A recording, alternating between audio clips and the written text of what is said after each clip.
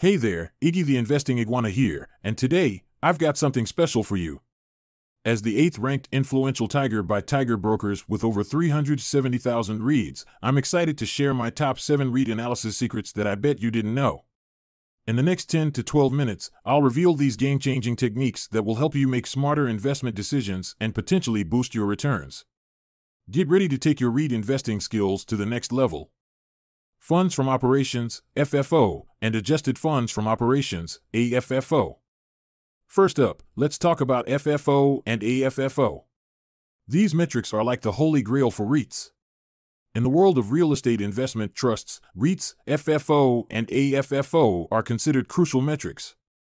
They are often referred to as the holy grail for REITs due to the valuable insights they provide about the cash flow generated from the REIT's real estate operations. FFO is a measure that adds depreciation and amortization expenses back to net income. This is important because these expenses are considered non-cash charges and do not represent actual cash outflows. By adding these back, FFO provides a clearer picture of the amount of cash generated by a REIT's operations. AFFO, on the other hand, takes the calculation a step further. It subtracts from FFO any recurring capital expenditures needed to maintain the quality of the REIT's underlying assets.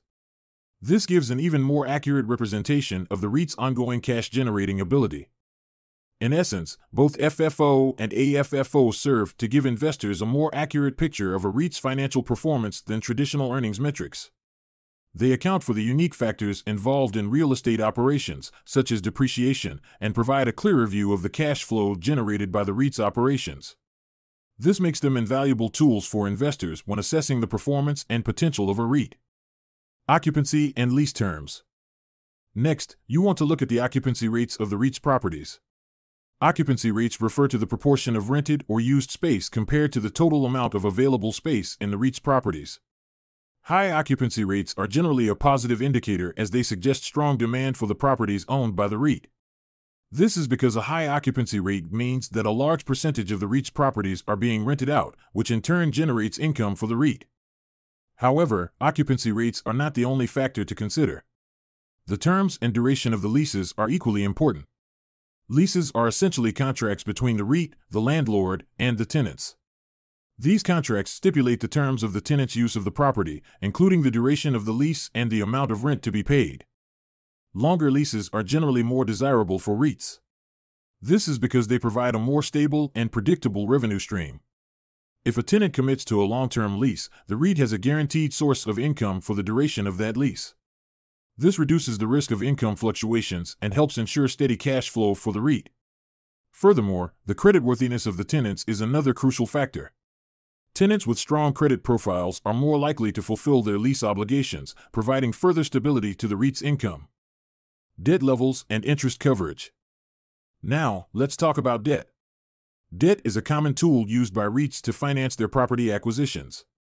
By borrowing money, REITs can purchase more properties than they could using only their own capital. This can lead to higher returns for investors if the properties increase in value or generate significant rental income. However, while debt can amplify returns, it can also amplify risks. High levels of debt can be risky, especially in an environment of rising interest rates. Higher interest rates increase the cost of borrowing, which can eat into the REIT's profits. In extreme cases, if a REIT is unable to meet its debt obligations, it could face bankruptcy. To assess a REIT's financial health and its ability to manage its debt, investors often look at 2 key metrics, the debt-to-equity ratio and the interest coverage ratio. The debt-to-equity ratio compares a company's total debt to its total equity. A high debt-to-equity ratio can indicate that a REIT is heavily reliant on borrowed money. While this isn't necessarily a bad thing, it can be a red flag if the REIT's earnings are not sufficient to cover its debt payments. The interest coverage ratio, on the other hand, measures a company's ability to meet its interest payments. It is calculated by dividing a company's earnings before interest and taxes, EBIT, by its interest expenses. A high interest coverage ratio indicates that the REIT generates enough earnings to comfortably cover its interest payments, which suggests a lower risk of default. Property portfolio diversification. Diversification is a fundamental principle in investment, and it holds true for REITs as well. The idea behind diversification is to spread investments across a variety of assets to reduce exposure to any single asset or risk. A well-diversified REIT portfolio can help mitigate risks associated with downturns in a particular property type or geographic location. When we talk about diversification in REITs, it can be viewed from two main perspectives: property type and geographic location. In terms of property type, a REIT may own a variety of properties such as residential buildings, commercial office spaces, retail outlets, industrial warehouses, healthcare facilities, and more. Each of these property types has its own market dynamics and risk factors. For instance, the performance of commercial office spaces might be tied to the health of the economy, while residential properties might be more influenced by population growth and demographic trends. By owning a mix of different property types, a REIT can spread its risk and potentially benefit from different market conditions. Geographic diversification is equally important. This involves owning properties in different cities, states, or even countries. The real estate markets can vary greatly from one location to another due to factors like local economy, job growth, population trends, and government policies. By spreading its properties across different locations, a REIT can reduce its exposure to any single real estate market and its associated risks. Management expertise and strategy. The success of a REIT is heavily dependent on the quality of its management team. This is because the management team is responsible for making key decisions that can significantly impact the REIT's performance. These decisions include which properties to acquire, how to finance these acquisitions, how to manage the properties, and when to sell. A good management team will have a proven track record in the real estate industry. This means they have demonstrated the ability to successfully manage a portfolio of properties and generate returns for investors. They should have a deep understanding of the real estate market, including the dynamics of different property types and geographic locations. They should also be adept at financial management, as they need to balance the use of debt and equity to finance their operations while maintaining a healthy balance sheet. In addition to a proven track record, a good management team will have a clear and coherent strategy for acquiring and managing properties. This strategy should be aligned with the REIT's overall investment objectives and risk tolerance. It should outline the types of properties the REIT aims to acquire, the regions it targets, the methods it uses to finance its acquisitions, and the approach it takes to property management. Furthermore, a good management team will be able to navigate market challenges and make sound investment decisions. The real estate market can be volatile, with property values and rental income subject to fluctuations due to economic conditions, interest rates, and other factors. A good management team will be able to anticipate these challenges and take proactive measures to mitigate their impact. This could involve diversifying the property portfolio, securing long-term leases with creditworthy tenants, or maintaining a conservative debt level. Economic and market conditions. No REIT operates in a vacuum. Every REIT operates within the larger framework of the economy and the real estate market. Therefore, it's crucial to consider the broader economic and market conditions that can significantly impact a REIT's performance.